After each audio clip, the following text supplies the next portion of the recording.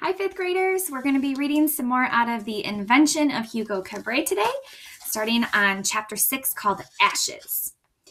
The next day, at the crack of dawn, the old man was opening his toy booth when Hugo approached. "I thought I might see you today," the old man said as he turned toward Hugo. He reached into his pocket and removed a tied-up handkerchief and held it out. Hugo's eyes widened hopefully, but as soon as he took the handkerchief, he understood what he had been given. His breath caught in his throat, and tears began to form in his eyes as he untied the knot. No wonder the chapter was called Ashes. Hugo touched the ashes and then let them fall to the floor with the handkerchief. He staggered backward. All of his plans, all of his dreams disappeared in that scattered pile of ash. Hugo charged at the old man, but the old man was quick and caught his arms. "What is your attachment to this notebook?" he demanded as he shook Hugo. "Why won't you tell me?" Hugo was sobbing. He tried to release himself from the old man. As he tried to release himself from the old man, he noticed something strange. The old man seemed to have tears in his eyes too.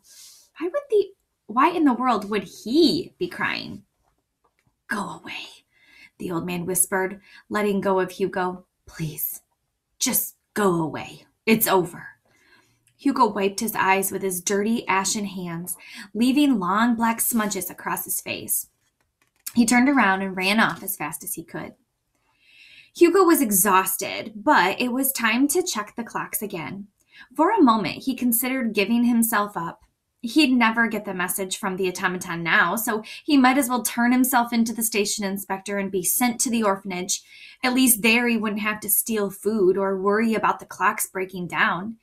But the thought of losing the mechanical man was too much to bear. He had grown to love it. He felt responsible for it, even if it didn't work. At least at the train station, he had it nearby. Hugo set to work on the clocks, but no matter how he tried to distract himself, he kept seeing the handkerchief filled with ashes. He was angry with the old man, and he would never forgive the girl for lying to him. At the end of the day, Hugo put down his bucket of tools and sat next to the clock he had been checking. He placed the railroad watch in the bucket, pulled his knees up to his chin and held his head in his hands. The steady rhythm of the clock lulled Hugo to sleep, but he dreamed of fire and woke with a start. Frustrated and sad and finished with the clocks, he finally returned to his room and tried to sleep. But his mind wouldn't stop spinning, and so he reached for a scrap of paper and a pencil from one of the boxes near his bed.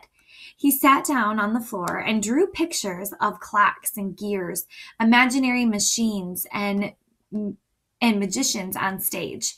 He drew the automaton over and over and over again. He kept drawing until his mind calmed down.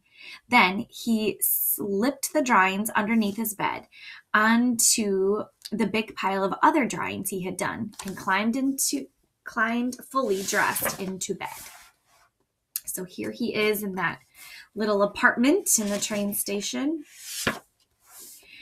Morning came and the clocks were waiting, as always. After Hugo finished his rounds, he washed his face and hands in the basin.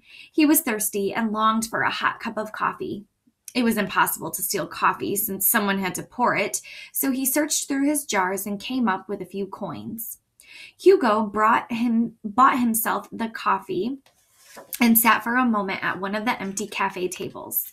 He preferred to pay for what he could with the coins that he found each week, and he tried not to steal anything he thought people needed. If I'm thinking about Hugo as a character, that tells me a lot, right? That he, sadly, in his situation, he does have to steal. It doesn't mean that makes him a bad person. It's just that that's his situation right now. But the fact that he reveals that he hates stealing, and when he does steal, he steals things that he thinks people don't need. He pays for what he can with the money he finds.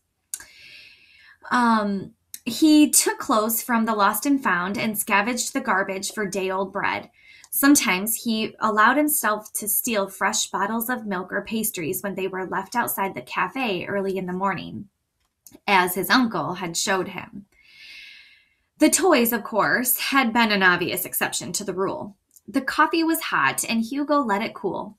He looked around the cavernous station at the people rushing by with 1,000 different places to go.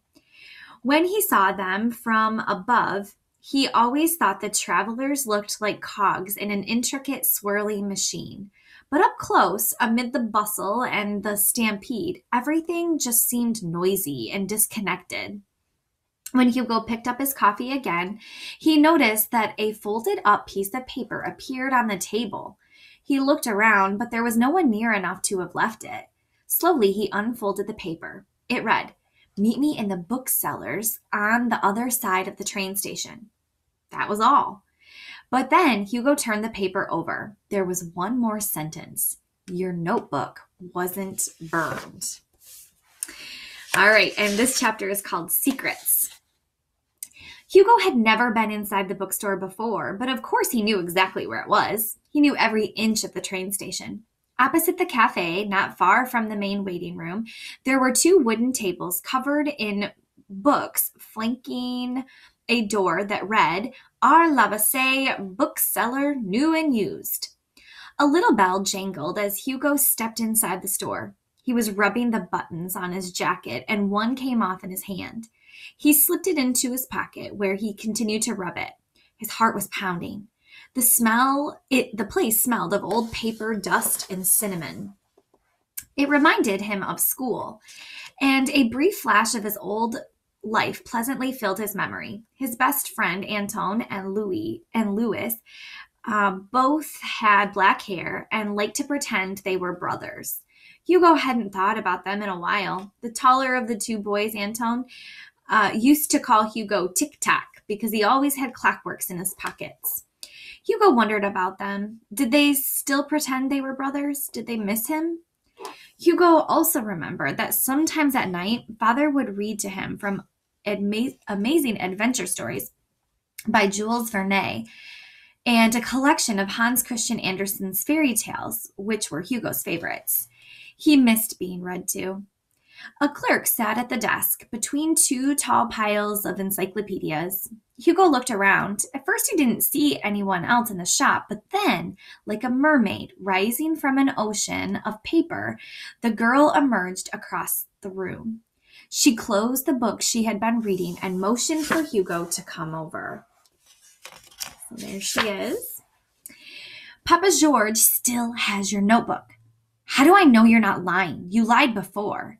So this is a really good part where you'll want to follow along because every time there's a new line, it's a different character talking. So we have a conversation back and forth between Hugo and this girl. So we're trying to it'll help you to keep track of who's talking. So Hugo says, "How do I know you're not lying?" "I didn't lie. He's tricking you." "Why are you telling me this? Why do you want to help me?" The girl thought for a moment. "I want to see what's in your notebook." "You can't. That's a secret," said Hugo. "Good. I like secrets." Hugo thought she was a very strange girl. She called to the clerk sitting at the back of the store. "Monsieur Labasset, I'm taking the book on photography. I'll bring it back soon." Yes, fine, he said distractedly as she left the bookshop without looking at Hugo. Part of Hugo did not believe the girl. Maybe she was playing a trick on him. But since he had nothing to lose, he marched over to the toy booth and waited until the old man was finished with his customers. The cogs and gears in his head were spinning out of control. What are you doing here?" the old man asked the old man. Hugo took a deep breath. "I don't believe you burned my notebook." "You don't?" The old man seemed surprised. He thought about it for a few moments and said, "Well, I don't really care. Maybe you're right. Maybe those were not the ashes of your notebook. But you won't ever find out, will you?" Hugo inched closer to the booth. The old man calmly straightened the toys on the counter and said to the boy, "You should not have returned here, Hugo Cabret. Now go away." Hugo did, but later, alone in his room, And while he scurried through the walls fixing the clocks, Hugo thought about the automaton. He convinced himself he had to keep trying. He returned to the toy booth the next day and the day after that. At night, new drawings accumulated beneath his bed. Finally, on the third day, the old man came at him with a broomstick. Hugo flinched, thinking the old man was going to hit him, but instead, he raised the handle toward Hugo and said, "Be useful." Hugo took the broom and began to sweep the floor around the booth. The old man watched carefully. When Hugo finished sweeping, he handed the broom to the old man. "Now give me my notebook." The old man coughed and reached into his pocket. He pulled out some change. "Go buy me a croissant and a coffee, unless you're going to steal my coins too." Hugo happily grabbed the change and returned quickly with 2 croissants and 2 coffees. They ate and drank in silence. When they finished, the old man got up from the bench they were sitting on, went behind the counter, and found the remains of the little blue wind-up mouse that Hugo had stepped on when he was caught stealing from the booth. The old man laid the crushed pieces on the counter and said, "Fix it." Hugo just stared at the old man. "I said fix it," he repeated. "I need my tools," Hugo said. The old man took out a small canister of tiny screwdrivers, pliers, files, and brass hammers. "Use these." Hugo hesitated a moment, but then he set to work.